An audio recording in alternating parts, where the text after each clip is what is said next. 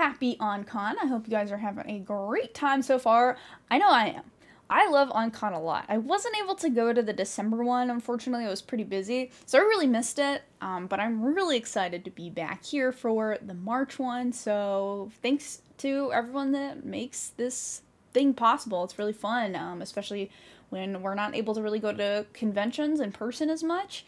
This is such a fun way for people all over the world, even, honestly, to gather together and just talk about anime, talk about the things we love, and it's such a fun environment, too, like the people that come to OnCon and contribute. It's really awesome. So anyway, my name is Kira Fox, and I will be running Anime IRL, Japan's real-life anime locations. Like, have you ever thought about that? Like, you're watching an anime and you see a scene, or maybe like a bridge, like in Anohana, which is the picture here on the PowerPoint, and you're just like, how do they get the references for these? Well, in a lot of anime, it's a real place in Japan that you can actually go to. And we'll get more into that, but just a little bit more about me before we start. I do currently reside in Japan. I reside in a prefecture called Ibaraki. Most people kind of know generally where Tokyo is. We're going to get into a geography lesson later, so don't you worry. If you don't know Japanese geography, we'll get there. But if you have been to Japan, or you know a little bit about the geography of Japan, you might know kind of where Tokyo is. It's pretty central on the main island of Japan, which is Honshu. When you land in Japan, you're either going to, if you're not going to Osaka, which is way south, a lot of people usually land in Tokyo first. You're gonna land at either Narita Airport or Haneda Airport, and both are very close to Tokyo. They're in the Kanto region of Japan. And so I live in the northern Kanto area of Japan, so that's kind of where Ibaraki is. I'm a bit north, about an hour drive from the major international airport, and really an only hour train ride to central Tokyo, so honestly very convenient. And I specialize in filming locations in Japan that are featured in anime. I say specialized. I'm no pro. There's no pro in this kind of thing. That's just something that I'm really interested in and I really love doing.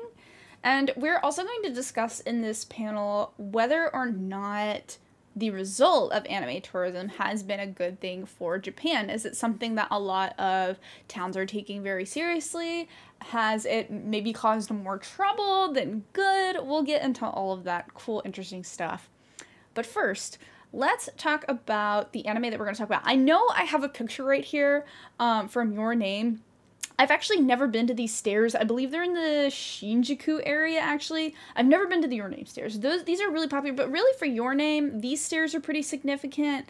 But I can't recall anything else being super significant. I guess I'll go there one day to maybe film around, but we're going to, today, take a look at these series. We're going to take a look at Anohana, which takes place in Chichibu, Saitama. And don't worry if you don't know where these places are.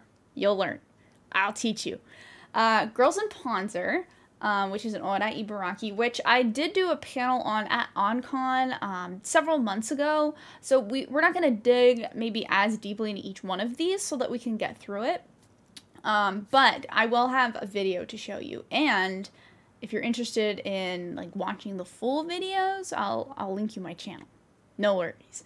So Lucky Star, which is in Kuki or Washinomiya, Saitama. Steins Gate we'll talk about. I know there's a lot of you Steins Gate fans out there. Which is Akihabara, Tokyo. Sound Euphonium in Uji, Kyoto. Love Life Sunshine in Numazu, Shizuoka. And there will be others at the end. I actually recently did go on an anime pilgrimage for Bunny Girl Senpai, so I can talk in depth about that even though I'm not ready. The video clips aren't ready, but we will talk about that. So these are the anime that are going to be featured in the panel. Let me know in the chat. I'll be sneaking around in chat. Let me know in the chat. Is your favorite anime up here? Let me know. My personal favorite out of these, it's hard between Sound Euphonium and Lucky Star, to be honest. Alright, so let's do a short geography lesson. This is Japan. If you didn't know, here's Japan. So the red at the top, that's Hokkaido. So that's a place where there's a lot of snow. It's actually the Sinnoh region of Pokemon. If you guys are playing Pokemon Legends Arceus or you just played Brilliant Diamond Shining Pearl, Sinnoh is based off of Hokkaido. The yellow is Tohoku. I used to live in that area. Tohoku, unfortunately, is kind of famously known. It's hard to put it this way, but that is where the 2011 earthquake and tsunami hit. And really, like, the tourism there is very, very low compared to like some other places in Japan, but especially after their earthquake and tsunami disaster. But hopefully it's been 10 years, but slowly but surely Tohoku's getting back on its feet. And then the green is the Kanto region, which I specified earlier. The Kanto region, where I live, you might be able to see Ibaraki there. The Kanto region really has so many different places you can go to if you're an anime fan or if you're interested in anime tourism. Lots of like day trips. So we'll be talking about, you can kind of see Saitama, which is like right near close to Tokyo. That's where Anohana takes place. That's where Lucky Star takes place. So a lot of the places you'll be able to get to within a day. So, you know, don't fret. I'm not gonna suggest you take like a 7-hour train to see this one bridge from this anime. I really want it to be something that's like super worth your time. And so I won't go too far into the other regions of Tokyo because I haven't really explored much of the southern of Japan, the southern region of Japan yet. But this is just so that you can get an idea. If you want to take a picture or something of this, go on, take a picture if you have to. That way you can reference it. Did you do it? Did you get that smartphone out? Did you take a picture? So that when I say this anime takes place in Saitama or Ibaraki, you're gonna know. Alright, last chance. Good, I hope you took a picture. If you don't know the geography, I'll know it well. So, let's talk about Anohana. Oh man, Anohana, what a gut wrencher, right? What a sad little show. And don't worry guys, we're not gonna spoil any of these animes. So if you haven't seen them yet, don't worry. I'm not about the spoilers, but I am about just showing you how the towns that these anime take place in, most of them at least, have fully embraced anime tourism. And that's the most interesting thing about it. So we won't really be talking about spoilers, right? So this takes place in Chichibu, Saitama. You can get to Chichibu, Saitama, well, actually, I still have the map up here, so you don't really have to take a picture, but hey, it's good for reference, right? So, Chichibu, Saitama, you can get there from Tokyo, and I'm mostly just assuming that if you come to Japan, you're going to land in Tokyo, because most people do Tokyo first, which honestly I think is a great recommendation. As much as I like Osaka, Osaka's like a 7-8 hour drive away from Tokyo, so completely different side of Japan, but most people are going to land in Tokyo. So if you are in Tokyo and you love Anohana, you want to go to Chichibu, Saitama, you could make a day trip out of it. It's a little bit further than some of the other anime pilgrimages that I've done, just because it's on the west side of Saitama Prefecture and it's up in the mountains. So you have to take a super local train to get to Chichibu, and it's like a slow train. Like, it's not like you're going to go on the Shinkansen or on the bullet train, like the really, really fast trains, and get there quickly. You're gonna have to do a lot of transfers and take a lot of like smaller local trains that are just naturally slow and make a ton of stops. So what I did for the Anohana pilgrimage is I stayed in Saitama, which is the capital of Saitama City is the capital of Saitama Prefecture, so that'd be a little bit closer. But if you're coming from central Tokyo, prepare to maybe set aside maybe 3 hours of travel, so you can do the Anohana pilgrimage in a day. You know, wake up early, set aside 3 hours to get there, 3 hours to get back. That gives you a pretty good amount of time. It's going to be a long day to do Chichibu. So I want to talk about the bridge, the shrine, and the mountain overlook. So if you've seen Anohana, you probably know the significance of the bridge, which was actually seen earlier on my first slide.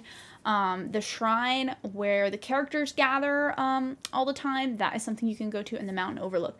So I do have a video here that I will not be running the sound on because they're, you know, I think I've used copyrighted music here and there in some of the videos, so I don't want to get the channel in trouble, right? It's like, oh, we don't want to get on kind of trouble. So I will be running these without sound. I'm not going to run the entire video at all. I'm just going to show you certain parts of it, and if you are interested in, here, I'll go ahead and start a little bit of it.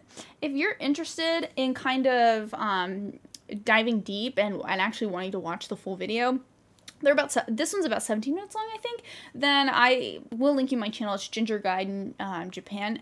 But just for the sake of the panel, I'm just going to show you kind of how Inaka meaning countryside, how countryside this place is. I don't exactly remember how specific they are in Anohana about Chichibu being pretty rural, but let me tell you, it's fairly rural. So you definitely have to take this like local train to get there, right?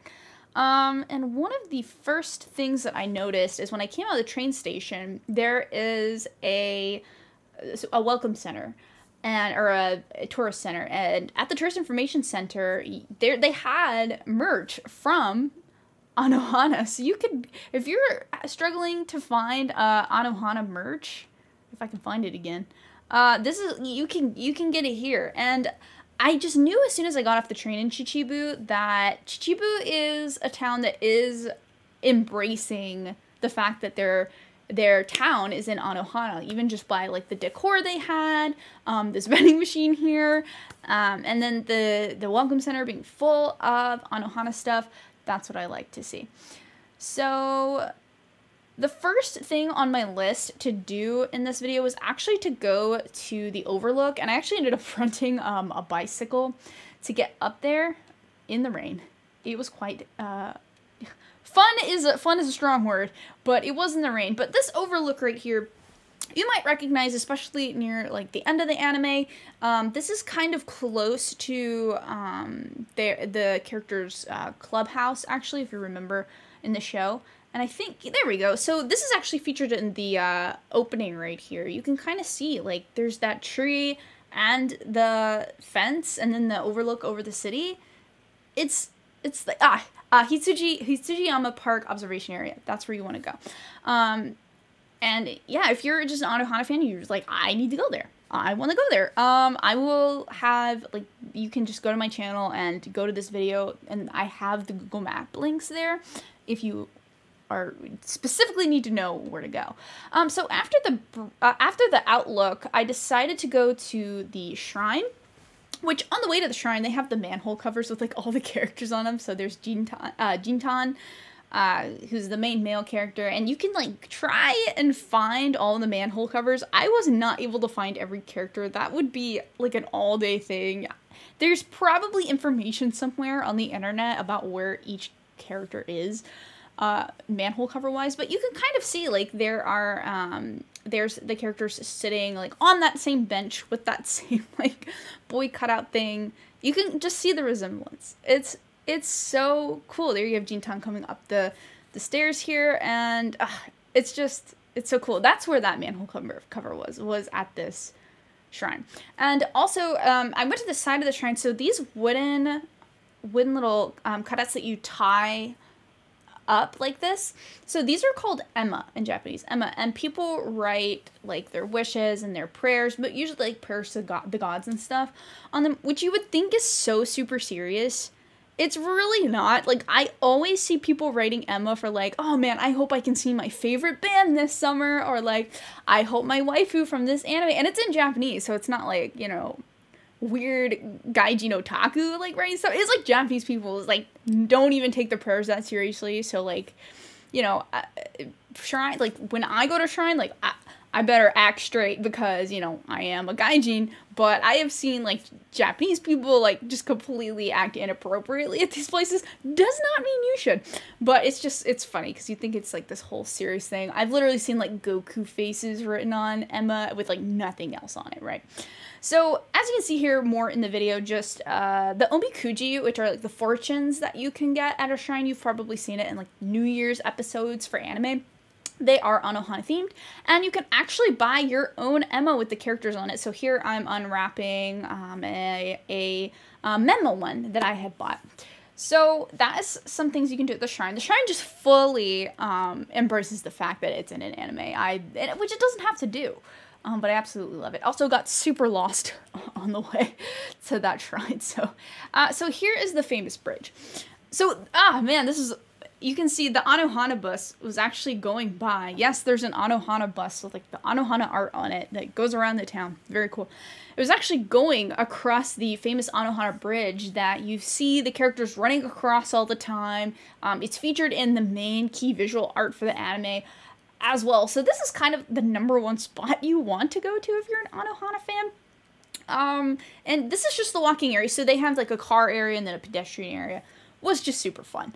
Had a blast doing this, even though I was out for 8 hours. I think I biked. Well, I think I was biking for maybe 5 hours, but out for 8 hours throughout the whole day. It was just raining the entire time, so that was a lot of fun. But hopefully, if you get to go to Chichibu, hopefully it'll be sunny for you. So we will move on from Anohana. That is just a perfect scene right here. You know, if you've seen Anohana, this is something that definitely sticks in your head. So we will move on from Anohana, and we'll talk a little bit about Girls in Panzer, which I went into a couple months ago, actually, during OnCon. I did a Girls in Panzer panel, so we'll look a little bit into it today as well, but not too much, so we have time for other things. But this anime takes place in Oarai, Ibaraki, which is kind of my neck of the woods. It still takes me like an hour to get to Oarai, because I'm kind of in the central part of Ibaraki. Oarai is more in the northern part. So the significant things from here are the beach, which is, it's in a lot of Girls in Panzer episodes, but I remember it specifically being in the OVA a lot. The Marine Tower, which is featured in a lot of art, and of course just different episodes of Girls in Panzer, and then the train station as well. I'll show a little bit of this video. We won't be doing sound, of course. So I kind of started out my journey in Mito, Ibaraki, which is the capital of Ibaraki, because there is a local train from there to Oarai. Now, I'll show you at the end of the video, there's actually a Girls in Panzer train, which you may have heard me talk about before if you were at the OnCon a couple months ago. But already, even at the station, already fully embracing Girls in Panzer. So we've got the Girls in Panzer girls right here. They have stands. Like, this is at their local station. This is like a really tiny station. I don't even think they did like the electronic pass cards. This station is so small, they just did like paper tickets. So very small, very old station, right? And even at the station, they had Girls in Panzer merch that you could buy. That was really crazy to me. So I knew as soon as I stepped off the train, this town is fully embracing the fact that it is in an anime. So even outside the station, there's a museum that has like different kinds of Girls in Panzer artwork and merch and stuff, and even the voice actor for Miho came to Oarai, and her signatures and things are there. So the first thing we actually did, other than like starting off and doing the shopping, because there was a lot of that, I'm still in the station area at the point in this video, is we did head to the, this is outside the station, by the way. So you can see that there's an anime screenshot here, and then the dolphin statue on that side. So very close to what is represented in the anime. And we were walking to the beach from the station, which takes it's about a 20-minute walk. And just all of these local places completely embracing the tourism that is coming from Girls in Panzer. Which, when you think of Oarai, it is a port town that I think used to be, it's one of those situations where like this port town was way more important, you know, 20, 30 years ago, but unfortunately now it doesn't really get tourism like it used to. But with Girls in Panzer, I think that anime came out in like 2013, you know, the manga probably even before. You know, it's a whole other reason to come to Oarai, and it's a reason for Oarai to maybe bring people in, bring tourists in. So this is at the Marine Tower. You can get more Girls in Panzer merch, of course. You can take pictures with the Girls in Panzer girls here. But the best thing about the Marine Tower is actually there is a Girls in Panzer cafe at the very top. So you see here, I'm going up, and you can get like little meals that are slightly inspired by the Girls in Panzer anime. So I think I ended up getting like kakigori, which is shaved ice, just because it looked really good. And then you can kind of see they have like imprints of different like emblems from the series put on. Like there's a tank imprinted on the carrot there. This was actually fried fish curry, really good. So this is inside the cafe. You can see that garupan, that's what they call it in Japan, garupan. There's like art, more things you can buy. They're really trying to just sell you all this Girls and Panzer stuff.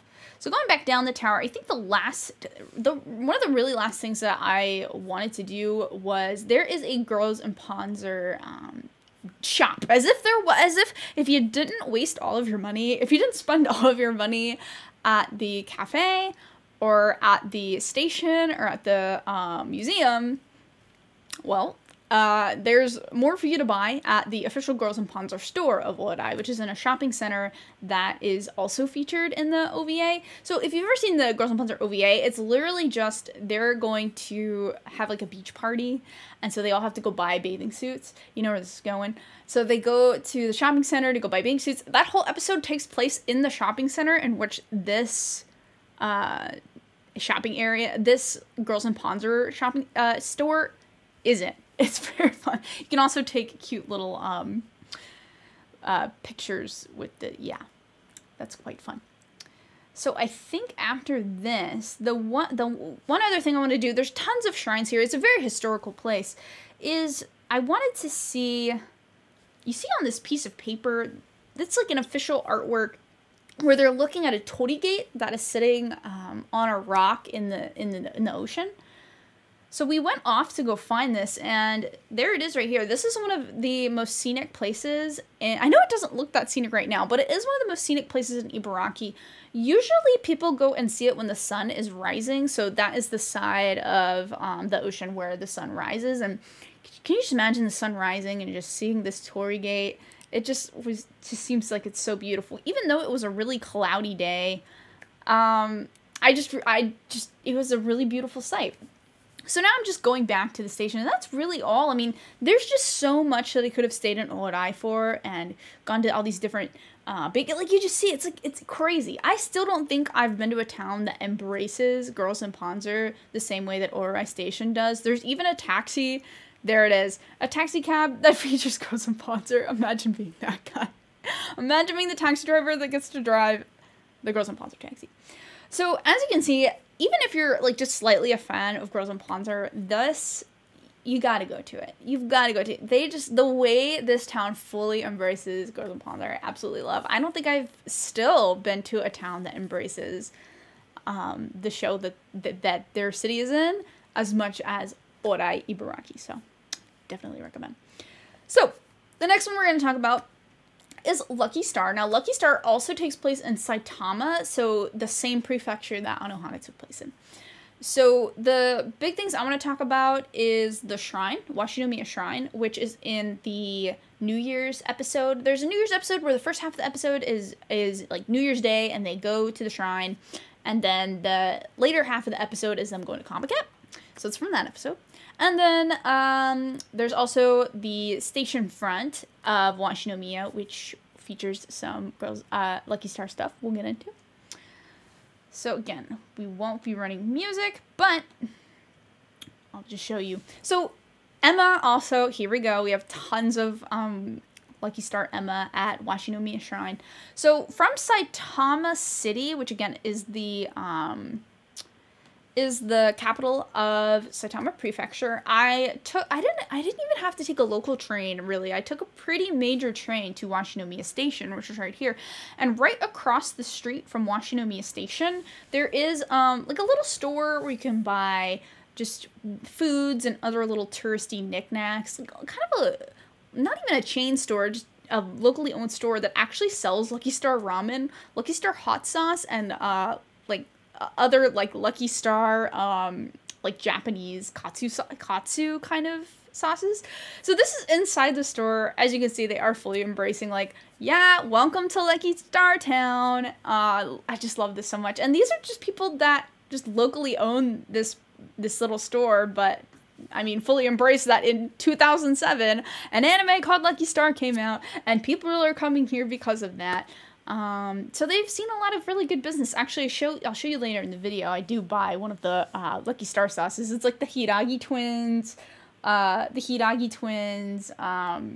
like katsu sauce. So as I'm walking to the shrine, we have this mural here. It says, Yokoso Washinomiya, welcome to Washinomiya.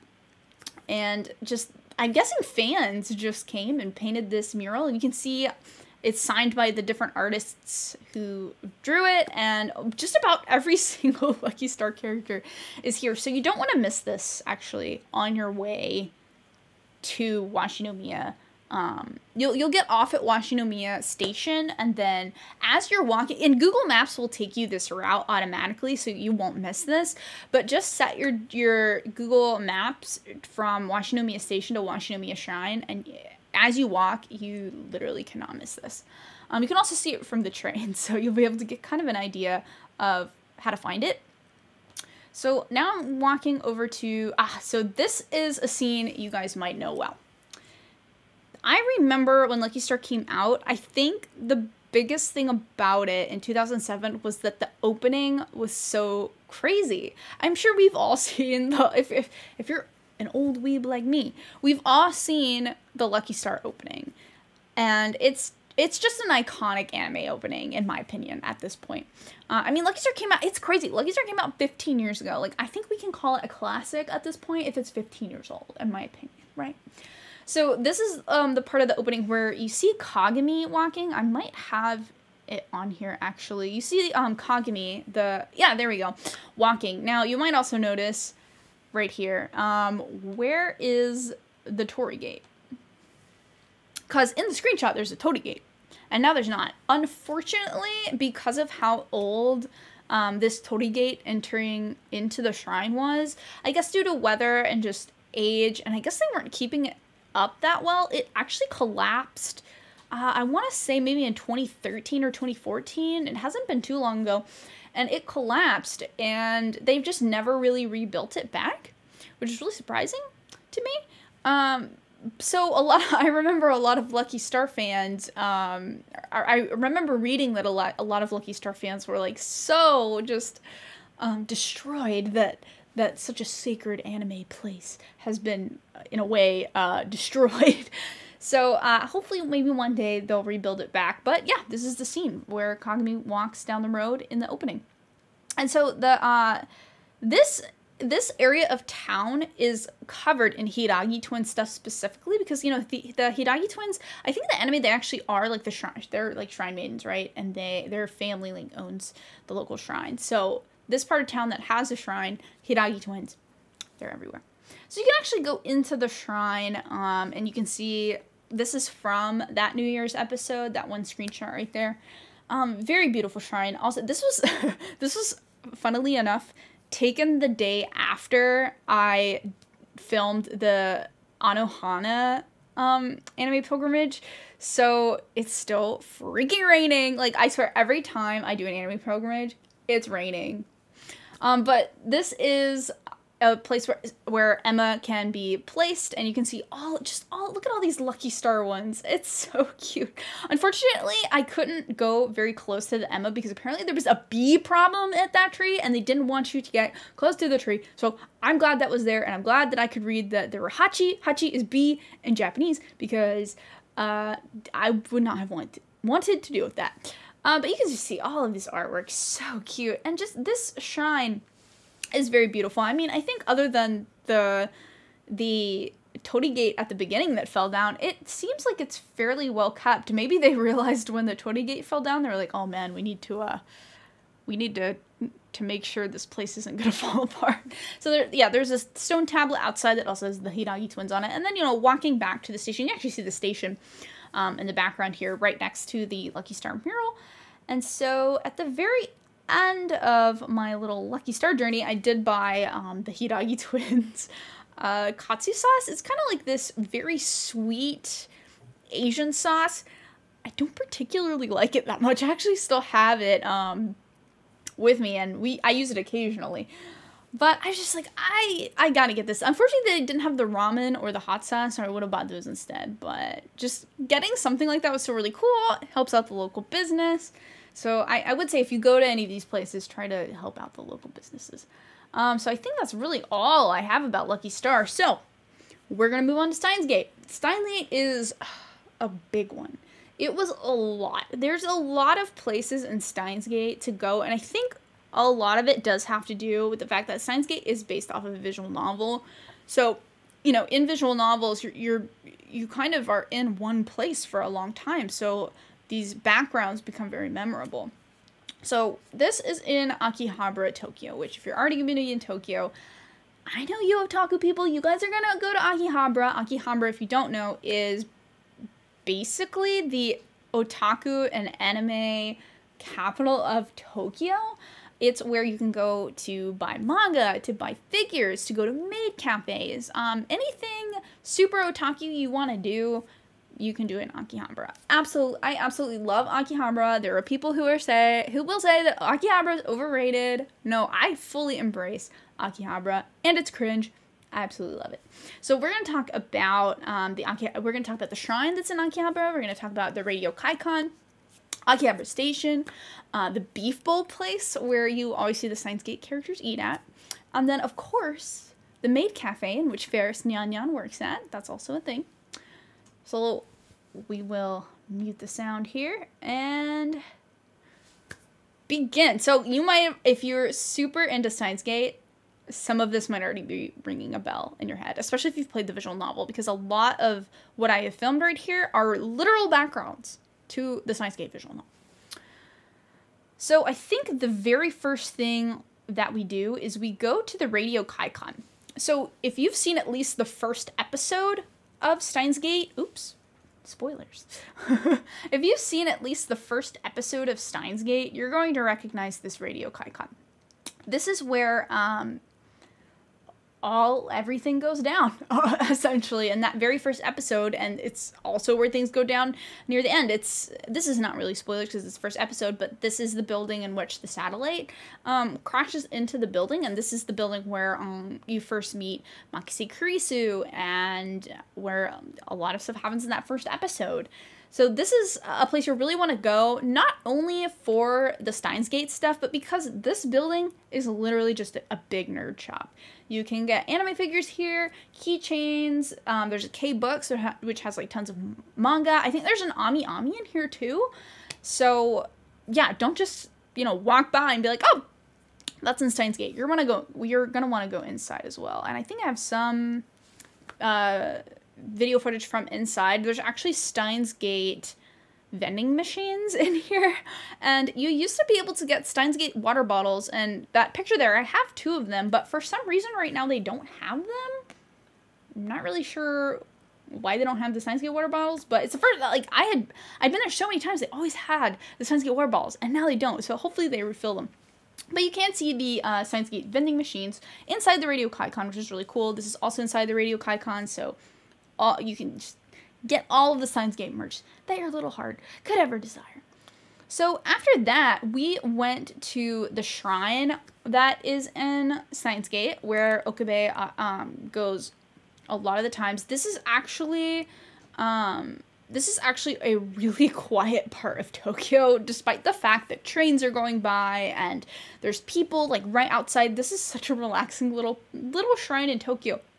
That's something so interesting about Tokyo, is that, it is a big city. It's way bigger than New York City, and you got the hustle and the bustle and all the, business people trying to get to work, and it is loud, but then, like, you find these little quiet shrines and quiet areas that, oh man, I absolutely love. So this is right across from the river from Akihabara, so it's still technically Akihabara. It's just on the other side of the river, so you'll have to walk maybe about 5 minutes to get here. But yeah, this is definitely the shrine from Steins Gate. Oh, Alan, who loves the games, actually, he talks about how the IBN 5100 from the show, if you know, if you don't, well, watch the show, I guess.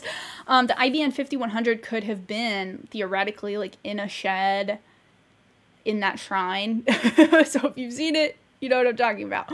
But yeah, this bridge right here is featured a lot in the visual novel and in the anime too, which I didn't even realize until I crossed back over into Akihabara. I had originally crossed this bridge to go film the shrine, and then on the way back in Akihabara, I was like, wait a minute, this bridge is totally in Steins Gate. So like, it doesn't even matter if you have your anime pilgrimages completely planned out, because you will go on these pilgrimages and be like, I did not plan this, but I remember this from the anime, which I've done so many times.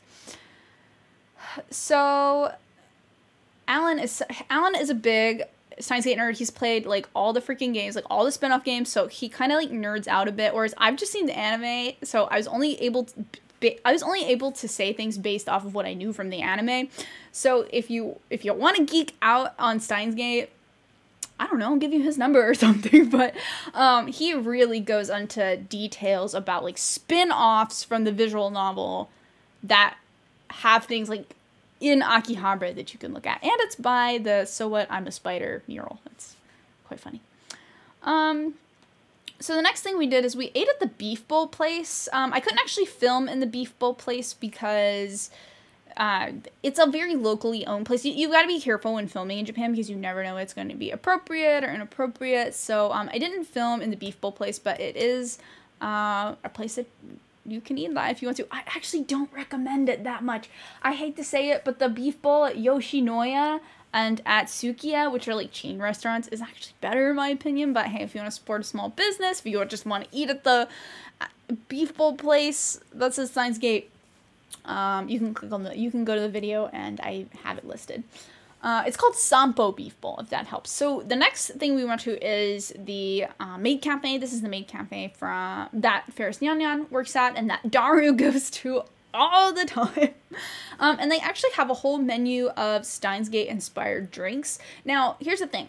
You can't film in maid cafes. Maid cafes are one of the strictest places like in Japan for taking pictures and filming, because when you go to a maid cafe, like they sell pictures of the maids like at the cafe, and you can also buy cheki, which are like printed Polaroids of you and the maid, and they're usually like $15 to $20. So they make bank off those, so they don't want you to like take your video camera or whatever and just film the maids or take pictures of the maids and stuff. You can generally at maid cafes take pictures of like your food and your drinks and stuff, but maids off limits.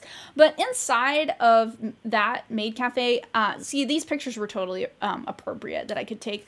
Yeah, they had just merch from Steins Gate. They had little Ferris Nyan Nyan stands there. So, you know, they were also fully embracing the fact that their maid cafe is in Steins Gate. And sometimes they also wear the official Steins Gate maid cafe outfits that are from the anime. So, and it was just a very good maid cafe. Like, I've been to a few maid cafes where I've been like, oh, okay, but Mailish was really, really good. The food was actually really good.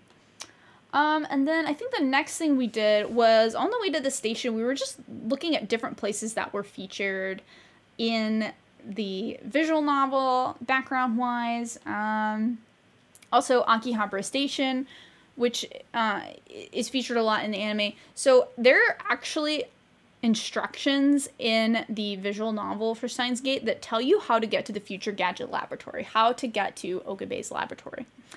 So we decided to follow these directions to see if they were real and see if it could actually take us to the lab.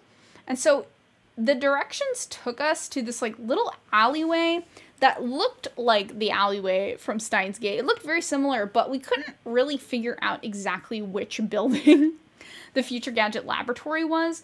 It's one of those things where all of the buildings kind of looked like they could be the Future Gadget Laboratory. But either way, it was still fun. If you kind of want to go to Akihabara and you have pictures from the visual novel and from the anime to kind of compare like the buildings to what's actually in the original content, then yeah, you can do that. You have to kind of keep in mind though, especially with Lucky Star and Steins Gate specifically, like Steins Gate, you know, the anime aired in 2010 and the visual novel's even older, so that's like, you know, over a decade ago. Things could change, and it's the same for Lucky Star, like Lucky Star was 15 years ago, so things are going to change. So if you do an anime pilgrimage for an anime that was pretty old, you have to keep in mind that buildings are going to change. So, and that was definitely true for Steins Gate and Lucky Star, given that they're both over a decade old. These, I actually think I got these in the Maid Cafe. They're just little stand things. I think I got, Ferris Nyan Nyan, which was definitely meta for the Maid Cafe. But yeah, we just got our fair share of Steins Gate merch while we were in Akihabara as well, so made sense. So, after Steins Gate, we are going to talk about Sound Euphonium. Sound Euphonium, man, just one of my favorite anime ever, and this was one of my more recent anime pilgrimages. This is in Uji, Kyoto. So this is really far away from Tokyo. If you're gonna go to Kyoto, you may as well fly into Osaka. You see the purple? It's like yellow, green, blue, and then that purple area. That is where Kyoto is. That's where Osaka is. It's the Kansai area of Japan. Usually people either decide to fly into Tokyo or Osaka. Usually, if you're gonna do both, you're gonna have to just do your stuff in Tokyo, and then it's usually cheaper to fly to Osaka, but some people will take the Shinkansen or the bullet train, which ends up being more expensive. I've taken an 8-hour bus drive from Tokyo to Osaka, just to give you an idea how far away this is from Tokyo. I don't want you to get it in your head that like, oh, I'm in Tokyo, I can do all the anime pilgrimages. This is on a completely different side of Japan. We're gonna talk about the mountain peak, we're gonna talk about the bridge, we're gonna talk about the river bench. If you know, you know, for Sound Euphonium. So, let me mute this here. Oop, come on. There we go. So, Kyoto. A lot of people know Kyoto as a very historical place in Japan because it is where the capital used to be in Tokyo, it used to be in Japan before it moved to Tokyo. So, let's see. The first thing I believe I did for this pilgrimage was go to the bridge. So this bridge, as you can see, Kumiko, the main character from Sound Euphonium, is always like running across this bridge. I believe this is the bridge she has to cross to go to between school and home a lot of the times.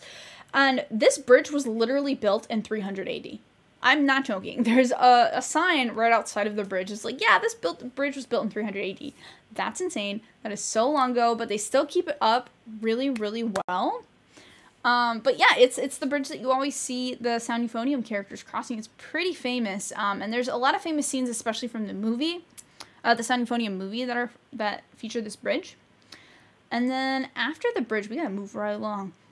After the bridge, I went to this little street that is on a riverside that features a lot of matcha.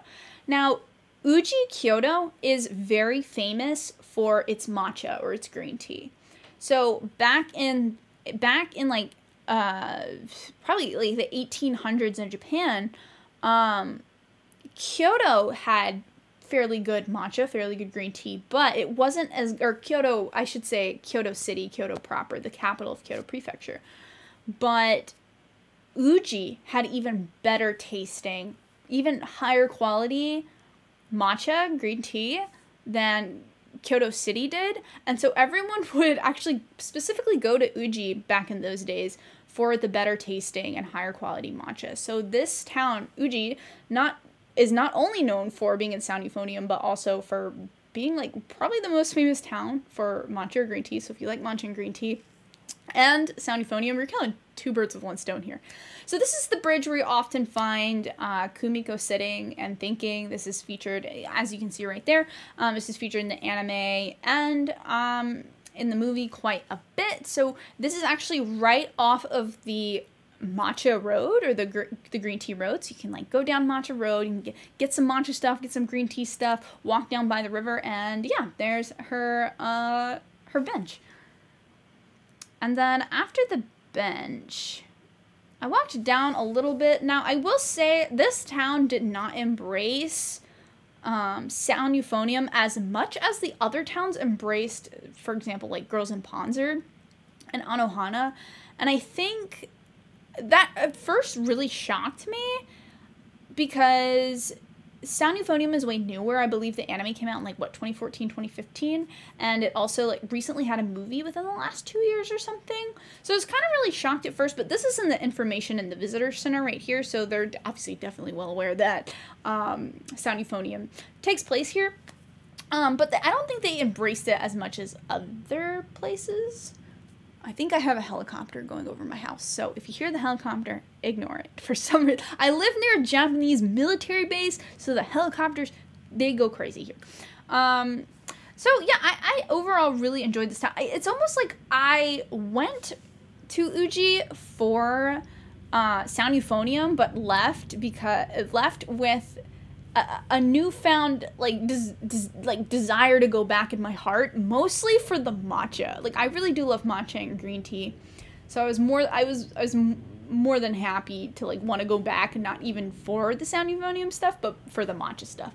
And that's also the really cool thing you can discover if you go to different places in Japan that are featured in anime, is that you might fall in love with the town for other reasons other than it's in an anime. For Uji, it was definitely the green tea thing.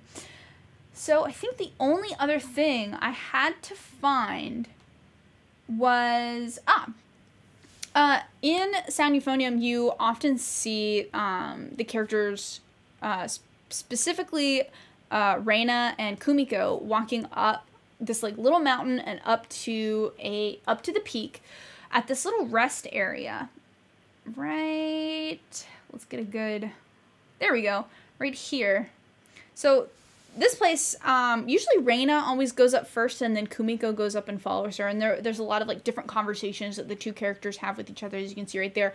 Now, I really wanted to go at nighttime, because in the anime, the girls are always up there at nighttime, but the city actually had a notice out saying that we don't recommend you go up here at nighttime because the lighting is not very good, and we don't want you to get hurt.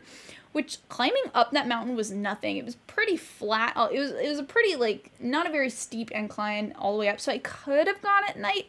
But, you know, safety first, kids. But this was just really beautiful. Not a hard hike to get to at all. And it was really surreal to be in a place where Reina and Kumiko, who are two of like my favorite characters, and I just like love their relationship and the dynamic of those two characters, to be in a place where they held super important conversations in the anime. So that is the last place on the Sound Euphonium anime pilgrimage that I wanted to show you. So, oh my god, Love Live Sunshine. Love Live Sunshine, we really gotta keep moving, but Love Live Sunshine is Shizuoka. There's the beach, the school, the aquarium, and the shopping street. I was really, really impressed with the amount of Love Live stuff Numazu had. So, yes, that is, you saw it right, that was a Love Live boat. So, you know, Love Live Sunshine came out after the original Love Live, and the original Love Live was big, and I want to say that Love Live Sunshine is probably even bigger in Japan than the original Love Live is. So, I got on a train from Ibaraki all the way to Shizuoka, Numazu, Shizuoka, which is probably 2 hours. It took me about 3 hours to get there, but if you're coming from Tokyo, it'll probably only take you 2 hours, so you could definitely do a day trip kind of thing. Now, right outside of Numazu Station, they actually have the Love Live Sunshine Cafe. Yes, this whole place has, like, this cafe for Love Live Sunshine, and not only the cafe, but the Animate store that is right near the cafe, just full of Love Live Sunshine stuff. So you can get your fill at the cafe, and then you can go buy merch at the local Animate that has just like all the Love Live stuff, right? And not only that, my hotel that I was staying, well, this is the cafe, but I wasn't allowed to film in the cafe, so these are just pictures in the cafe. But you get the idea. My hotel as well embraced, like when I walked in, this is inside of the hotel that I was staying at, Numazu, had like the stuffed animals, and like, this is outside of the hotel I stayed in, which had Love Live Sunshine stickers on it, like fully embraced. I can just imagine like business people like, oh, we have to stay at this hotel because we're gonna have a meeting here, and they like get out of their taxis and like the hotel is like anime. It's just really funny to me. So, not only the hotel, but there's a shopping street, which is featured in the Love Live Sunshine movie, where The girls do a whole dance. This is that shopping street. Actually, this area right here, I believe, is where they do the dance. I might have a screenshot that pops up here. There we go. There it is. So this is from the movie, and this is the shopping street in which they dance. And so in the shopping street and basically all around town, you find these manhole covers. These are really nice designed manhole covers. Like, it's not just an image. Like, it's actually kind of carved in, if that makes sense. So there's the Chica one. I think I came by several different ones too. There's the Rico one. So you can find this. So I always try to buy these acrylic stands because then I can take cool pictures of them around the area where the anime takes place. So this whole area of New Mazu, which also obviously embraces Love Live stuff. Whoever runs this particular building, which is part of there's a part of New Mazu that it's like the district that is all seafood, and it's where the aquarium is. It's like a famous seafood street. Whoever owns that tourist building really loves Hanamaru, because that was a lot of Hanamaru drawings. So it got me some fish chicken tenders here. There's a bakery that's featured in the anime that also used to do these Love Life cookies. Unfortunately, those are just, I want to say those are just probably like wax ones for display, but I think they used to sell those cookies and they don't anymore, and that's me being a fatty and eating a bunch of sugar.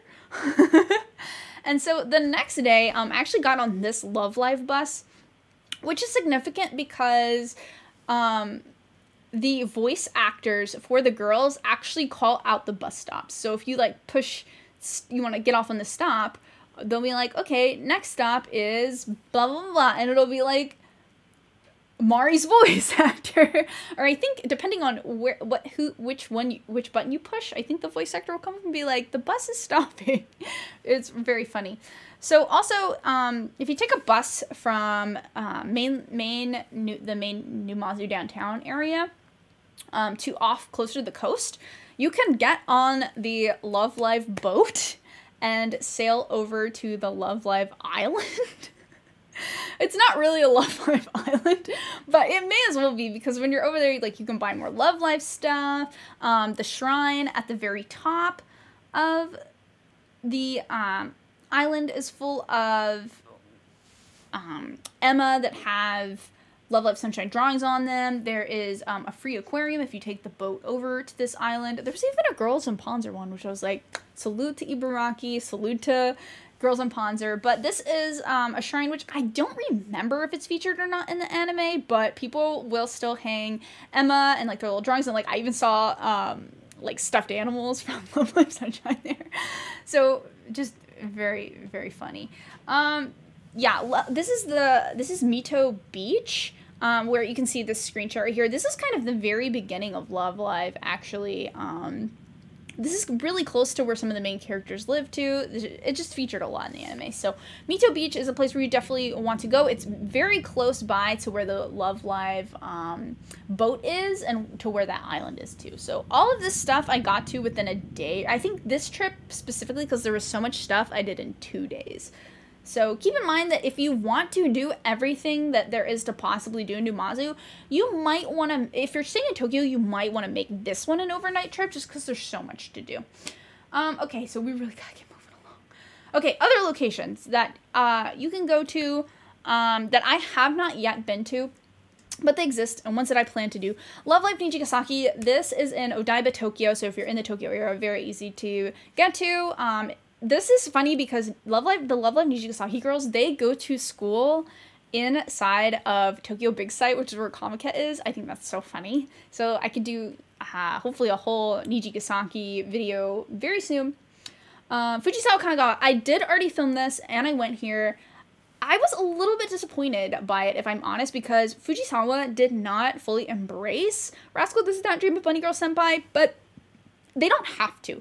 Fujisawa is already a very touristy place because there's a little island off of the coast of Fujisawa called Enoshima that has amazing views of Mount Fuji. So it's already a very touristy place that doesn't really need anime to help it out. And that kind of goes hand in hand with, like, do these towns really need anime to boost its tourism? Well, it depends on the town.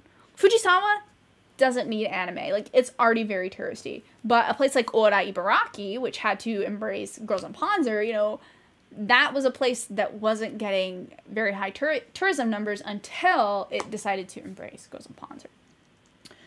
Kamichi Toyama, which is where the Wolf Children house is. This is a real place. You can go there. And that car in the real life photo is not photoshopped in. The owner of the house literally decided to buy the same car that was featured in the Wolf Children anime. So it is there sometimes. That's crazy. Hopefully I'll plan on doing this this year too. Ikebukuro Tokyo. Oh man, this one, I feel like I'd have to, I've only seen the Durara anime. I feel like I'd have to read the novels in order to just remember even what happened in Durara and all of the places that are in Ikebukuro. So I'm not sure I'm going to do this one soon, but Ikebukuro in Tokyo, actually funny story. I went to Ikebukuro on Halloween like 2 or 3 years ago in Japan, and I saw a Celti Sturluson cosplayer in Ikebukuro. That was very, very, very mind-blowing. I literally felt like I was in Durara. Eurocamp, which, oh man, I pray to the gods that I can do this year. I really do. I want to go to Kofu Yamanashi and get some really good views of Mount Fuji and hopefully camp there and just embrace the Eurocamp stuff. I have heard that there's a lot of Eurocamp stuff here and that they do embrace Eurocamp, so this year, I hope. But that's really all that I have. Sorry, ignore other panels this weekend. I'm not doing more panels. This is my that was when I presented this at Ichiban Con. But if you are interested in looking at these videos, you can go to my channel, youtube.com/GingerGarden. All of the videos I showed you, you can just watch there, and I should have information on each video exactly where these places are if you want to go there. If you have any questions, just like let me know on Twitter or Instagram. If you're like, I can't figure out where this place is, I really want to go there, just any questions at all about anime tourism, please let me know. I know we didn't get a lot of chance to talk about if anime tourism is good or bad or not, but it really just boils down to what towns need it and what towns don't. One other thing I wanted to mention is there have been some shrines that have said, like, don't leave your anime plushies here, don't draw anime, like, on the Emma or anything. So there have been cases like that, but overall, I think that anime tourism has been very positive, especially for places like Washinomiya with Lucky Star and Chichibu for Anohana, and especially Orai for Girls in Panzer, because who knows what their tourism would be like without those things. So anyways, I hope you enjoyed this panel so very much. Sorry about any of the noises, but you know, we try here. And just thank you so much. If you guys have any questions, let me know. Thank you so much, Anime Archaeology, aka Brent, for letting me run the panel. I hope you guys enjoyed it. Take care. Bye.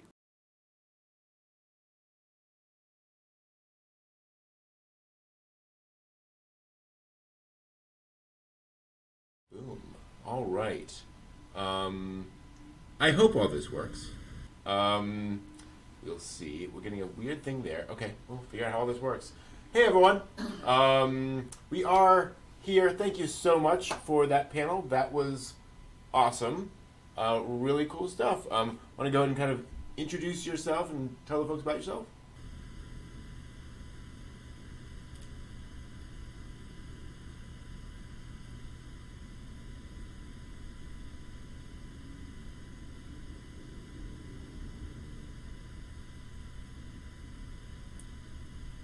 No. Makes a lot of sense. Did you guys hear that? Did that come through on the chat? I just want to make sure about that. I'm seeing weirdness on my end, which is typical. Always that is, I guess it's the life of technology. Yeah. Okay, it looks like you're coming through now. So, cool. Want to do that again real quick? Yeah, sure. My name is Kira, and I live in Ibaraki, Japan right now. And I like to go around to different places in Japan that have settings featured in anime, just because I like to watch a bunch of anime, and yeah, that's what I like to do. That's about all you need to know, I guess. Makes sense. Cool. So yeah, I think we got all that switched around. That is, and like I know you've been spending you spent a lot of time in Japan. Was there any particular thing that kind of really turned you on to the idea of like anime tourism videos and kind of doing that as your kind of main thing on your channel?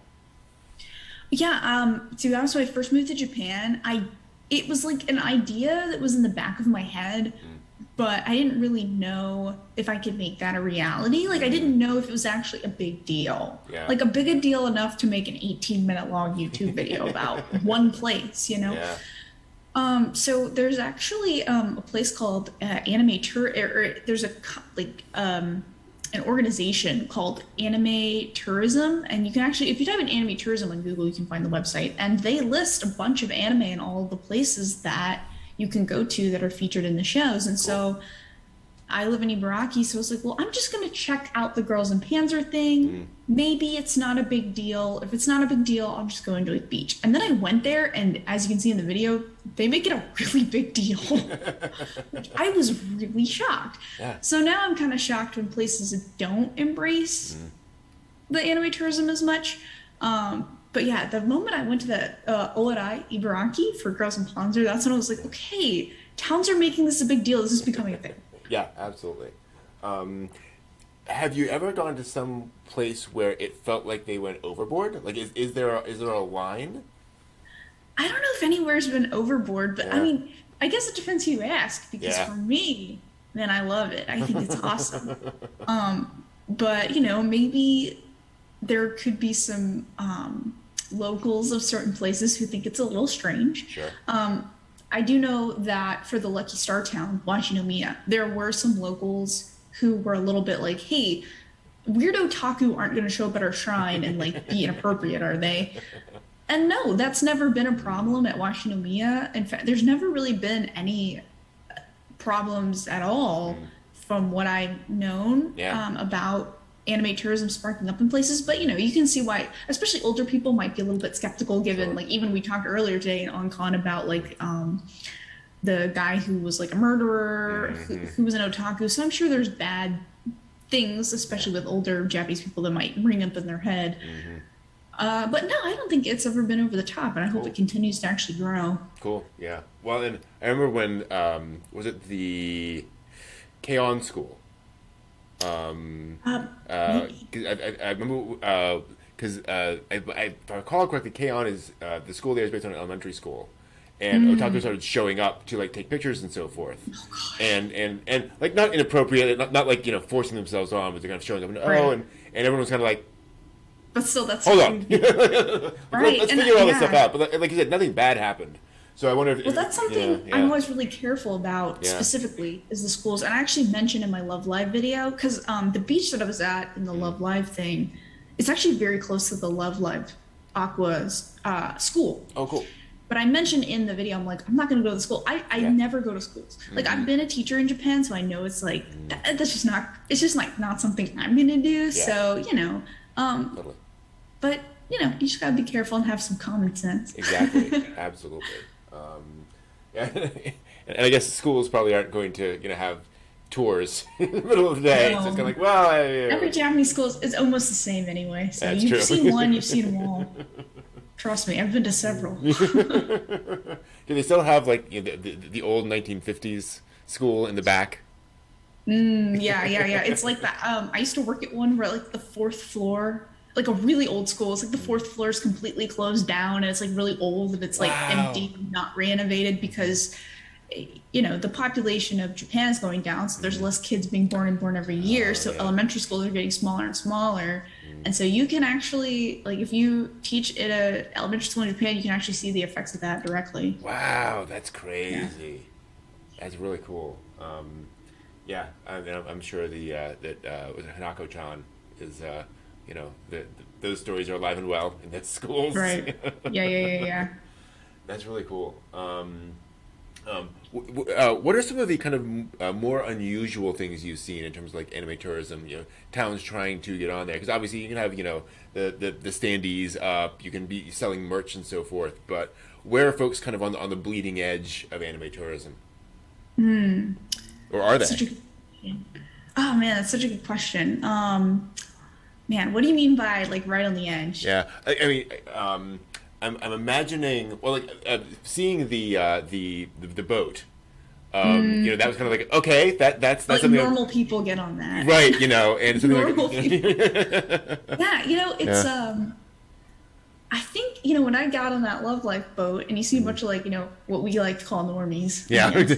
Which Japan has their own word for normies too. I can't remember it off the top of my head, but it's a, you know, very common thing over here to call normies. Yeah. And so, you know, people don't seem to really mind it that much. In fact, it's like people will take pictures of it and be like, "Oh, cool, we're on the anime boat." Like, I don't know what anime this is, but we're on the anime boat. And so, I mean, especially the younger that people are, even people in their 30s and 40s, I think are really okay with it because their kids are really into it.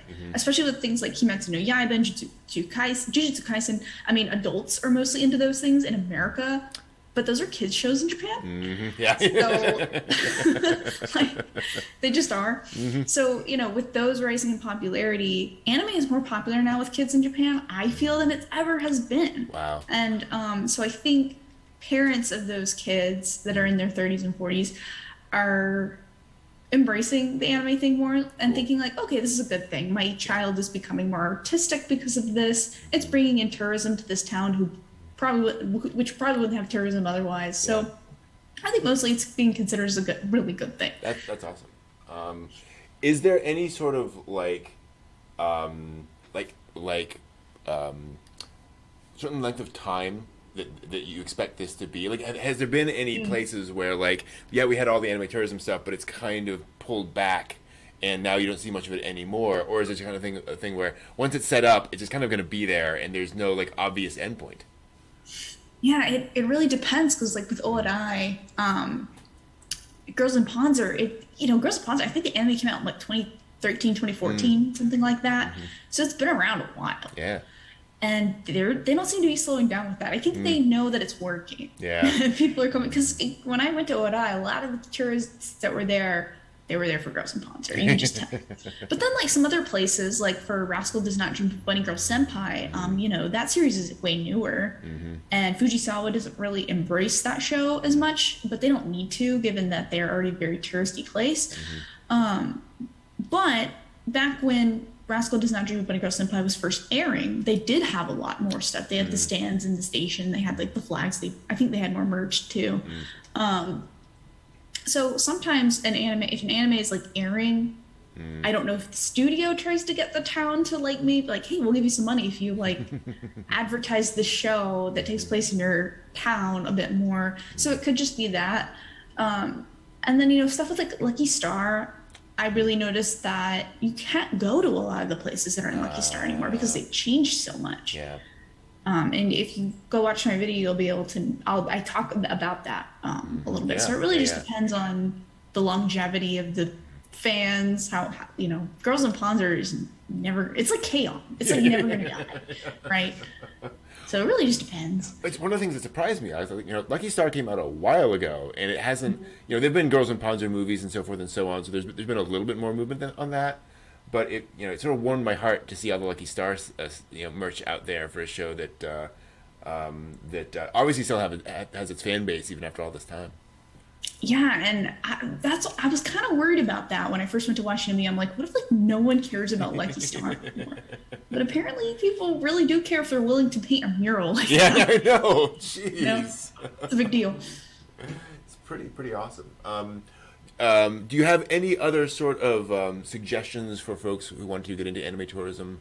Kind of tips and tricks.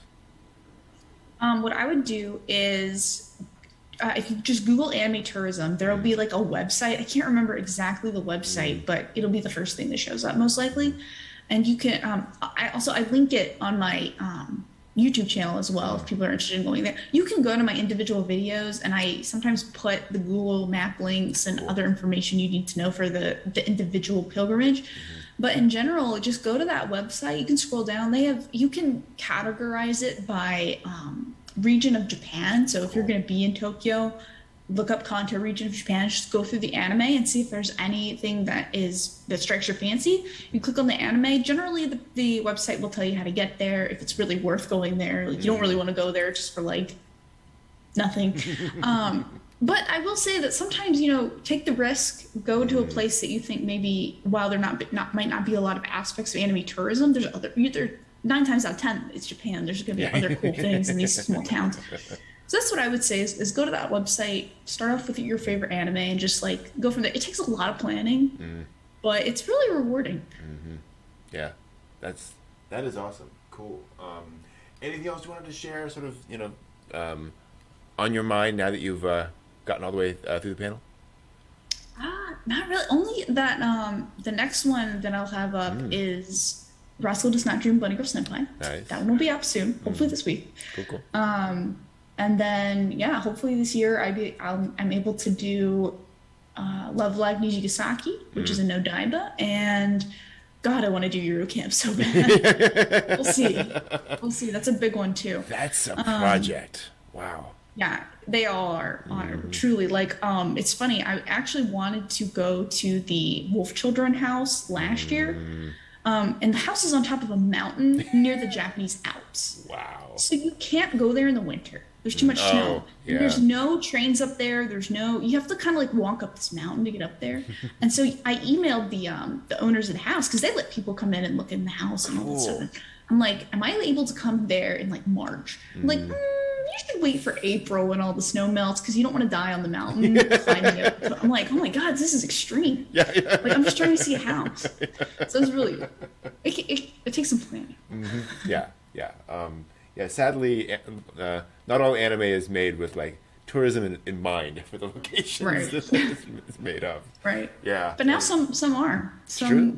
What was the I Want to Make a Mug Cup anime? Oh yeah. Aired last year promoting Gifu Prefecture. That was cool.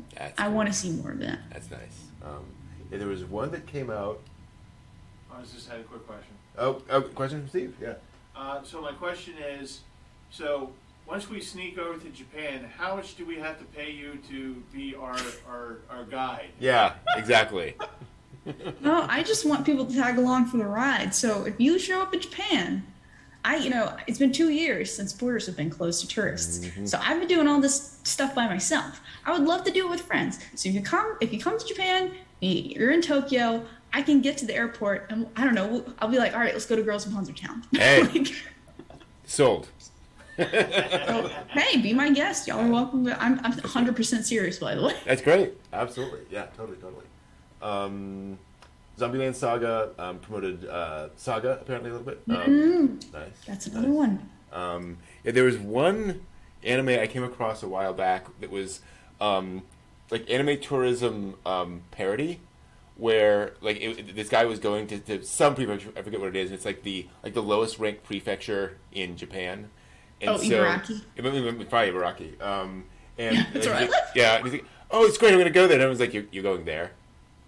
Really? Oh, like the episode like ends there, and then it's like everyone is like, we're making this because of the thing, but you really don't want to come here. That doesn't surprise me at all because it's just something in Japan about like everyone wants to live in the big city, like Tokyo, Osaka, and the countryside still has such like a bad reputation is not really the right word, but it's like you can't make a life for yourself in the countryside, which I don't think is true. Yeah.